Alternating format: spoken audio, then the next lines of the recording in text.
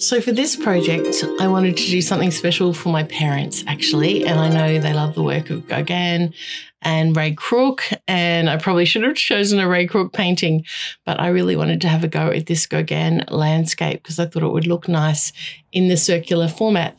Now, I've already underpainted the timber. It's the same timber as the other platters. It's a soft timber, but I already underpainted it with ultramarine blue, phthalo blue, and a bit of white.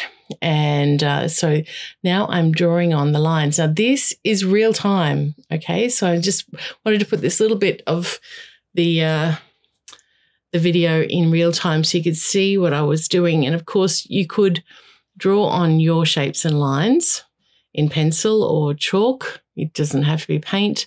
I do like the commitment of going in with paint and seeing what's going to happen, knowing that acrylic paint is so forgiving and you can do whatever you like. Once it's dry, you can paint over it anywhere. But yes, I was just deliberately looking at the reference photo of this 1893 painting of the mountains in Tahiti by Gauguin, Paul Gauguin. You probably know of him, if nothing else, for having an argument with Van Gogh and Van Gogh subsequently cutting his ear off. Here we go, back to about 8 times the speed is what I'm doing here. And I think now that you've seen the real time, you can see why I decided to speed it up. But I needed to get an idea of where things were. And I knew I could probably leave the sky blue, but I wasn't 100% sure. I was just going to play it by ear and start with the foreground. This also, this little corner here, I decided to do at the real speed. This is 100% speed, and I'm using my number 16 flat brush that we use in most of my club paintings.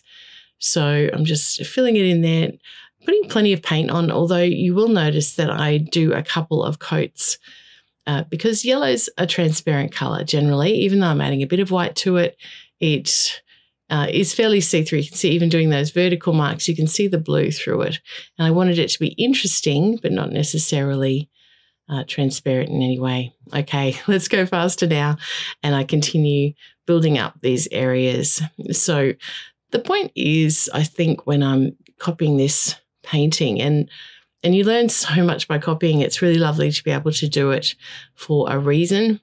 And yeah, I wanted to build up the colours and learn as I went. See that little splash of yellow, of red? That was sort of from what I could see in the reference photo, on the reference image. But it's not paint by numbers. We're building things up, but colour mixing, you're learning as you go. Here, blending a bit of green in there too, making it more interesting. And this means that in the future, when I do a landscape of my own or any other subject, I might decide to throw a bit of a random colour or a different colour in the mix there and let it blend to make it more interesting. But here, look, I have added brown to my palette. I don't use the teal that I've put on there, just as an aside, but I've added burnt sienna and also black and a gold to my palette here. So I'm choosing all of these colours and mixing as I go. Not only am I looking at the actual colour that I want to mix, but I'm looking at how it compares to the colour next to it. So especially putting in that back mountain, you want it to be a darker tone than the mountain in front. And that's what the reference image is telling me. And that's what I decided to do. Okay. Now filling in these other jigsaw shapes with colour is what I'm doing now. And of course I will be building up the colour, but blocking in the colour is, it's a fun stage and you don't have to be perfect with it. Just enjoy getting the approximate colours onto your painting. And look, oh, isn't it looking beautiful already? There's a talented painter, a bit of an impressionist there. So it is really lovely to see sort of how he was thinking by copying a painting in this way. There's little elements of dark there. When we get to the end, I'd ask you to think, if you didn't have those 2 black lines, would it be as balanced? And I'd say probably not. Now, Gauguin did paint this scene very often.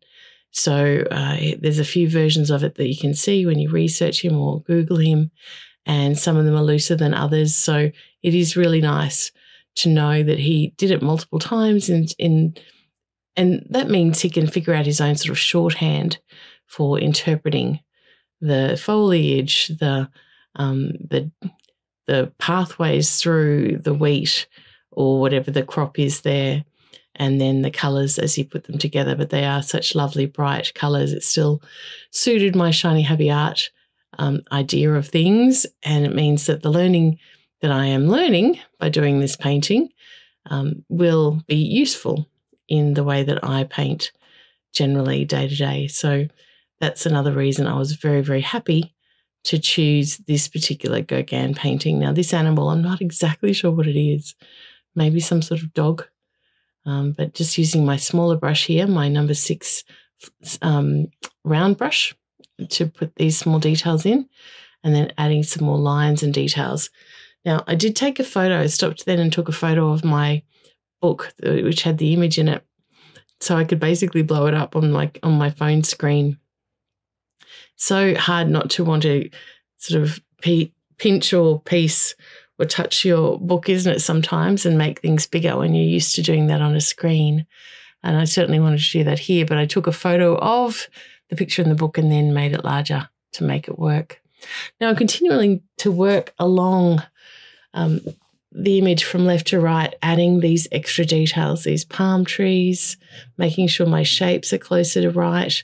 And here I'm adding the figure, of course. Now, it's not a simply drawn figure. It is best to look at it as shapes. And you'll notice that I will also come back and lighten that background purple around him so that there's more of a tonal variation than there is now. I had to bring the path up to meet him. You can see how easy it is, really, to change things as you come up to them. Now I'm adding some brown into those fields as well. It doesn't have to be finished, okay? I think the more you look at a piece, the more time you spend on a piece. And this piece, I'd spent about 2 hours, considering that was copying. That's a good chunk of time working pretty consistently. So you'll see a certain amount at first pass, but it's very likely that if you spend more time with the painting or any sort of reference image, you will see more the longer you spend, because your eyes are discovering more, and it's either tonal differences between sections of the painting, or it could be actual subject matter that you might not have noticed the first time you looked at it. There's so many things to see, and that's why studying art made by other people is a lovely thing to do, and you will learn so much, because then you'll be able to study your own work more easily, and that will make you a better artist. So I'm adding some more details now to the man, the figure itself, and it's time to do some skies in just a sec, but we'll get these palm trees on. Look, I could have waited to the end to add those palm trees, seeing they were going to the sky as well, but you've got to make a choice, haven't you? And there's no wrong choices. You just might do things differently next time. But yes, I was still filling in these details with my number 6 round brush, my smallest brush that I use, and basically working my way across the reference image.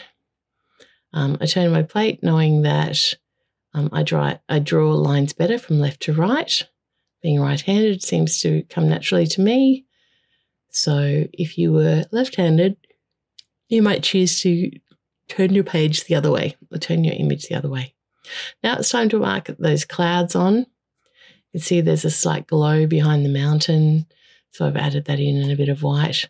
But the clouds themselves aren't bright white, so I've used a bit of yellow and yellow ochre in the mix, and using the corner of the brush to get in there. But you can see I've dropped down to a smaller brush, number 10 flat, I think I'm using at the moment, just to get in there. But it, once again, needs a few layers of paint to be opaque.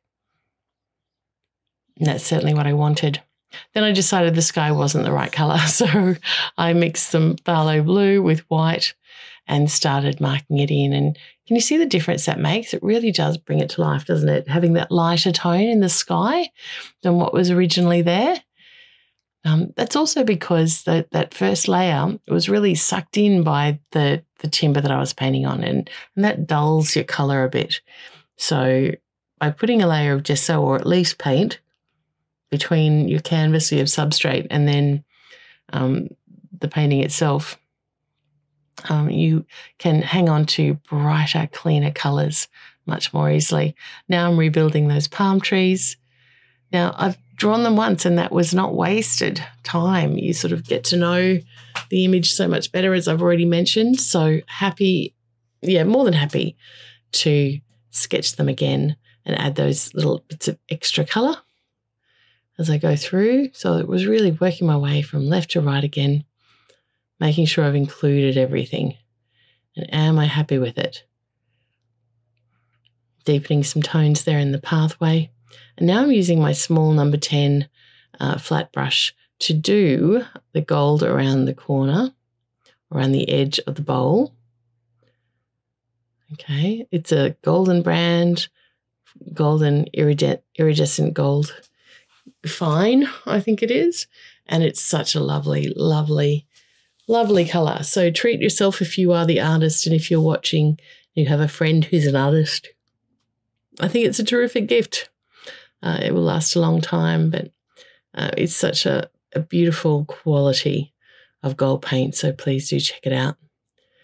It's as opaque as it can be, but I will come back and do a second coat to make sure that it's as opaque as I want it to be.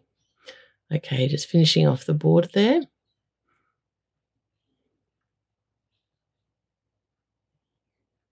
There we go. Right around the top. Okay, now once again, still touching up with some lighter tones. Those fields in the front, that tree or that mountain or whatever that is at the right-hand side. Adding some of that yellow to the palm trees too. And still working on getting that green right. Sometimes green can be too blue, and that's often when the green is made with phthalo blue, so do keep an eye on that and add more yellow. Adding more yellow again there. So there's so much blending, and obviously the original to this is about 1 metre square, I think. So I'm doing it a lot smaller, so we had more room for more details. But about this stage, I think I started painting it for myself. So admittedly, it's almost finished, but I know now, especially, that I had to do what I feel is right for the painting. Okay, so there comes a time that the reference gets put aside unless you're doing an exact replica, and it has to stand alone as an artwork on its own. And certainly having that painting right there means that I am definitely referring to it, but now I'm looking at the painting in front of me thinking, okay, that man needs to be lighter, and following it through. Now it's like, what colour do I sign my name? I've decided to go with the olive green. This is back to normal speed. So very carefully doing A and A to wrap this one up.